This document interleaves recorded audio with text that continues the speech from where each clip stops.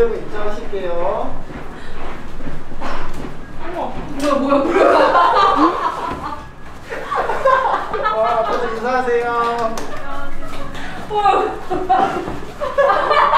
안녕하세요. 자, 무대부는 이쪽으로 오셔서 학생들 만드는 모델이 되실 건데.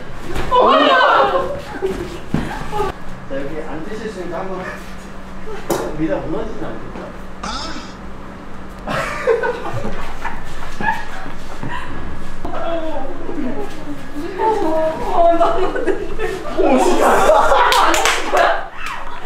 앉긴 앉았어요. 네, 여러분. 자유롭게 개성 있는 표현을 할 거예요. 자, 시작하십시다.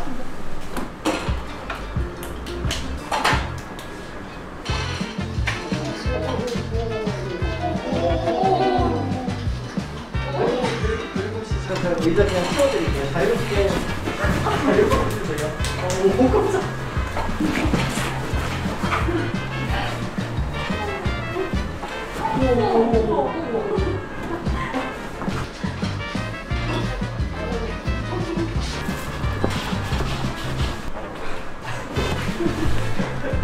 차례.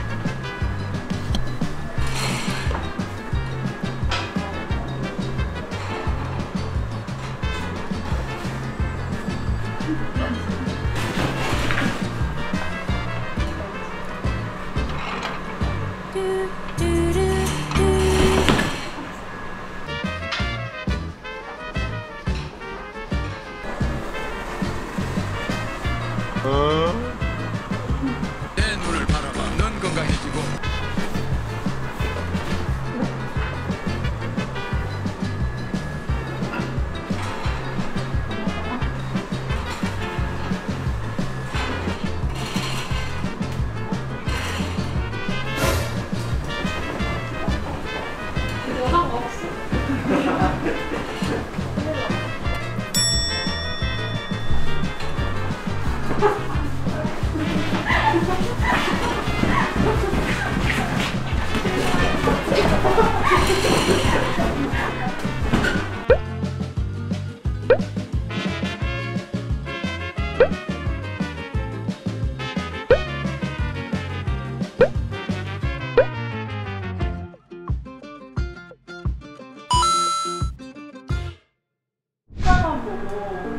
한 가지 아이스크림 나오고 나서 여기서 알바하는 베이비. 젤리곰이 이렇게 겉으로 보면 말랑말랑해 보이지만 그에게도 강인한 모습이 있을 거라고 생각해서 강인한 젤리곰의 형상을 만들었어요. 오, 아주 심오하게. 날씨가 되게 습하고 덥잖아요. 그래서 더위에 지쳐서 쓰러진 젤리곰을 만들었어요. 한 무대 조소학원 감독님하고 젤리곰. 미래 유튜브 스타가 되는 젤리곰이라서 약간 이렇게 별 모양 포인트를 나가는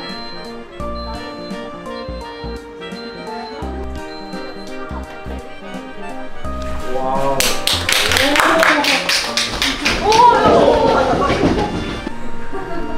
저는 진짜 사람처럼 만들려고 했는데 원숭이처럼 있어요. 네, 그렇게 됐답니다.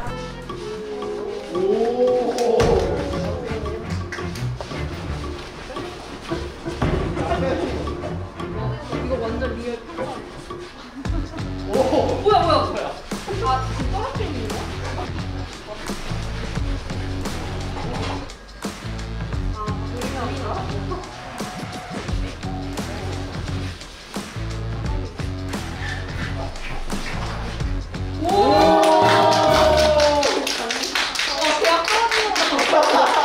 잠시만요.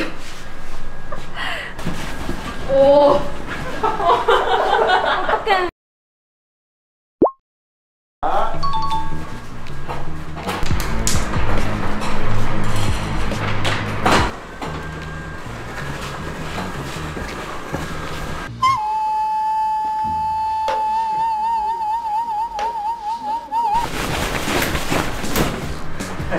Ha ha ha.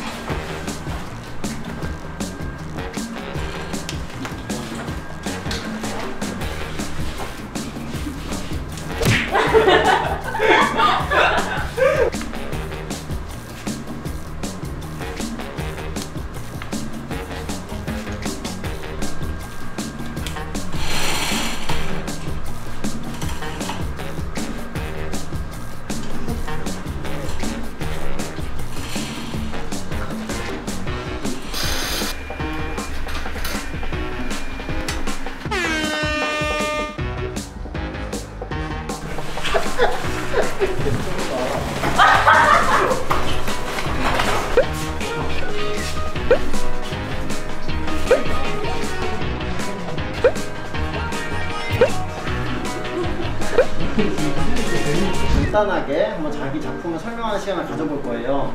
사진 작품부터 먼저 저는 사실 컨셉을 못 정했거든요. 근데 벨리공 씨가 우산을 든 거에 착안해가지고 찰리 채플린 같은 그런 영국 신사 느낌으로 좀 만들어주고 싶었다. 그래가지고 나비 넥타이랑 우산이랑 이렇게 모자까지 씌우고 코스염도 달아줬어요. 그리고 여기 이게 생명이더라고. 이 통풍구가 있어야지 우리 벨리공 씨가 숨을 쉴 수 있을 것 같아서 릴리 댄스를 하는 벨리공을 만들었고 나이 맞았어. 포인트는 배꼽과 측면에서 보이는 기법. 터질라 하는 그런 귀여운 표정을 만들라 했는데 더운 날씨에 좀 찌든 표정을 가진 풍선을 만들게 되었고 밑에 깨알 벨리공 풍선을 넣은 벨리공. 벨리공이 일단 귀엽다는 점에서 착안해서 아기라고 생각했고 아기 때 저도 옷을 한 번씩 싸는 경우가 있으니까 옷을 싸서 친구들 놀려서 눈물을 흘리면서 주먹을 막 쓰는 게 일단 이 벨리공의 체형과 그 색깔 이 흡사 거의 돼지가 아니에요. 이건 너무 돼지는 또 우리나라의 어떤 복이지 않습니까? 그래서 이렇게 고사를 지낼 때 돈을 꽂는 문화가 있죠. 그래서 저도 한번 꽂고 벨리공이 너무 잘 됐으면 하는 마음에 만들어봤습니다. 네, 여름이니까 물놀이를 가는 벨리공을 만들어봤는데요. 물놀이를 가면 좀 신이 나서 눈동자가 더 초롱초롱해진 모습을 표현해봤어요. 제일 맞췄대.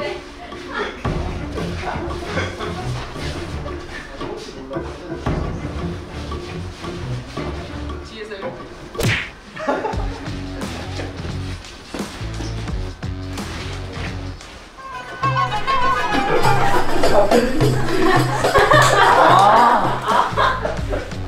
이게 진짜 오!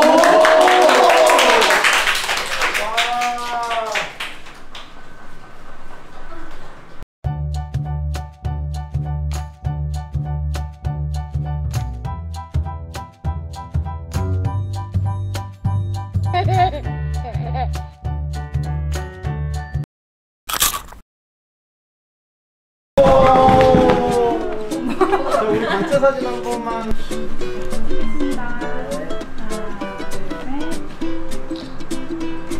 빠이빠이. 얼굴 갑자기 푹 들어가시네. 몇 번 나가보셔서 이제 알아.